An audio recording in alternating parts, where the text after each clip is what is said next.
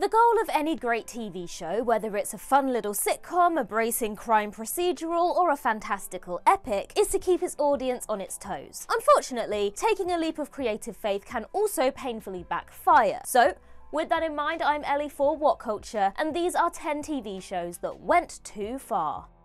Number 10. Izzy's Ghostly Grief, Grey's Anatomy. Grey's Anatomy has a long history of slightly odd storylines, mainly where its unlikely medical cases are concerned. I mean, do you remember the guy who ate dolls? But the series was never stranger than when surgical resident Izzy Stevens started hallucinating and even sleeping with the ghost of her late ex, Denny. Now, this subplot as a whole isn't as bad as you might remember, serving as a really powerful and jarring exploration of grief and mourning, since Izzy blames herself for Denny's death and is seeing him because of the cancer that she's yet to be diagnosed with. But the length of it and its unsettling intimacy is far too odd to be as moving as it wants to be. Now, credit should go to Katherine Heigl and Jeffrey Dean Morgan for giving such a mismatched storyline the depth that they did, but Grey's Anatomy fans the world over will all likely agree that this reunion never should have happened. But hey, when a series has run for as long as this cult favourite has, you're bound to have a few duds in there. Number 9. Ross makes a move on his cousin, Friends.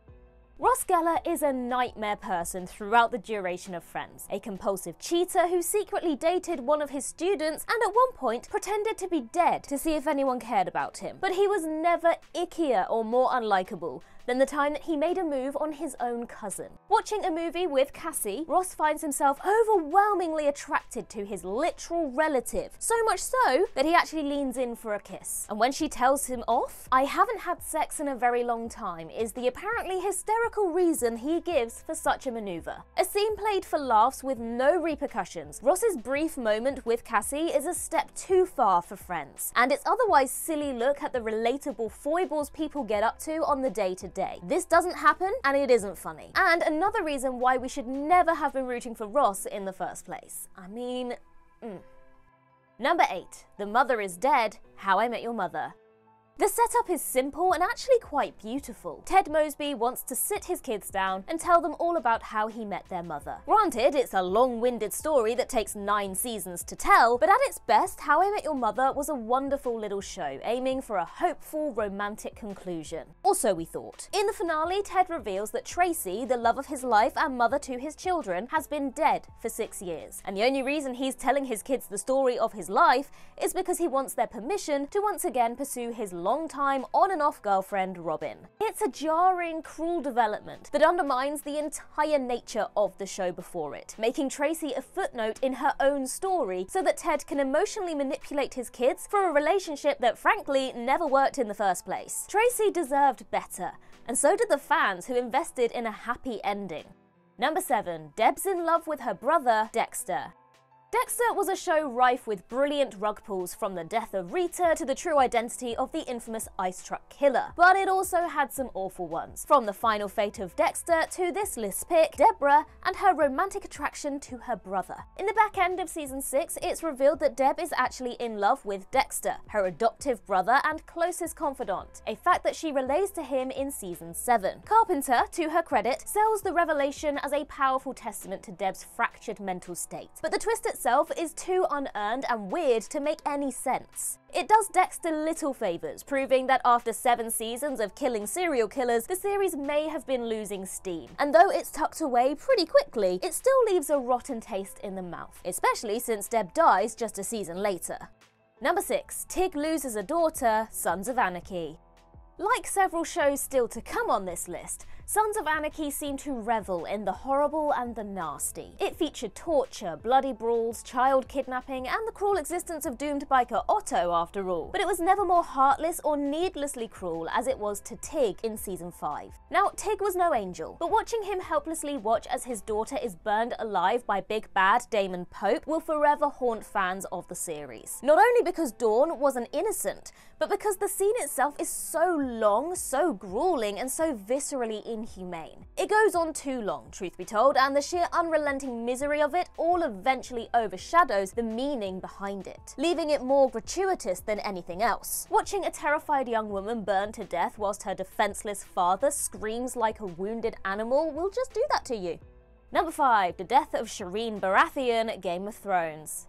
Since we're all having so much fun talking about fiery deaths, here's another one from a show synonymous with taking things too far. Game of Thrones had it all. Assault, murder, incest, gnarly torture, you name it. But even it has a moment that went overboard, and that was with the death of young Shireen Baratheon. In a show of deplorable wretches and irredeemable monsters, Shireen was a rare, endearing presence, a wounded, kindly girl who loved deeply and was therefore, obviously in hindsight, doomed to a cruel fate. But no one could have predicted seeing her burned at the stake, a sacrifice by her father to help him win the war. Considering the fact that up to that point, Stannis had been shown to dote on his daughter, seeing him stare coldly while she burns and screams for release might just be the most hopelessly bleak thing Game of Thrones ever did. And of course, her sacrifice was all in vain, adding to its prolonged, almost unwatchable cruelty.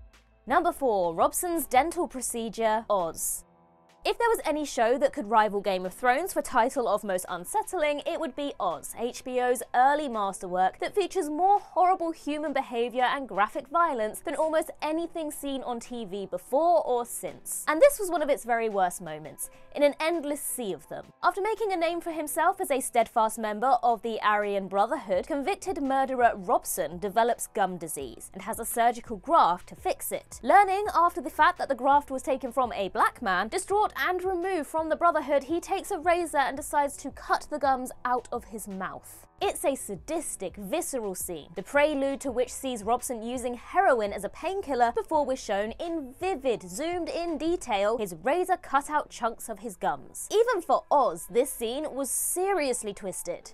Number 3. Negan introduces Lucille, The Walking Dead.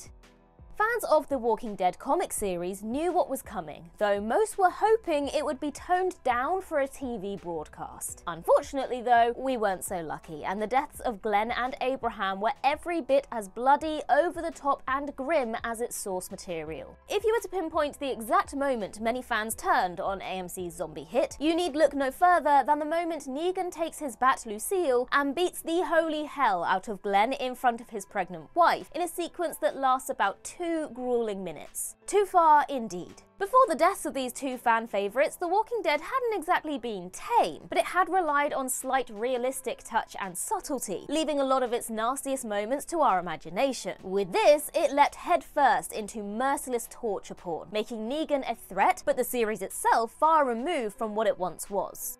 Number 2. Spike assaults Buffy, Buffy the Vampire Slayer.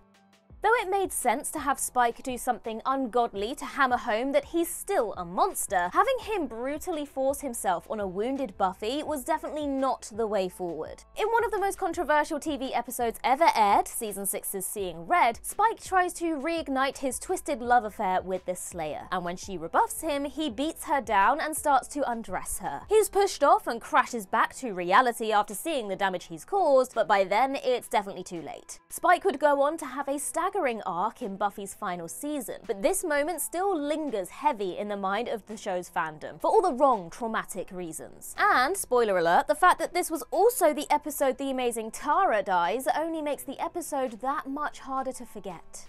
Number 1. Basically all of it, 13 Reasons Why. Now let's get this out of the way as bluntly as possible. 13 Reasons Why is a bad show that has caused more damage than any TV series of its generation. It reportedly wanted to look at the hardships of teenage life in America. Gun violence, sexual violence, love, addiction, friendship, suicide, depression, and all it really did was fumble at every turn. First of all, there's the infamous scene, since removed by Netflix, of narrator Hannah Baker killing herself in a bathtub, which would go on to be linked with a rise in youth suicide after its release. But this wasn't all. 13 Reasons Why also had school outcast Tyler assaulted with a broom, who in his trauma would almost commit a school shooting, dozens of instances of sexual assault, and a finale that mercilessly killed off Justin, a young drug addict who developed HIV as a last-second twist. None of this was handled with any kind of care, and in many cases the show's warm aesthetic and narration justifying its characters' decisions actually glamorized them. It was awful from the off. But 13 Reasons Why only got worse with time, and did nothing to combat the troubling real-world issues it claimed to be fighting for its vulnerable audience. My advice? Stay clear.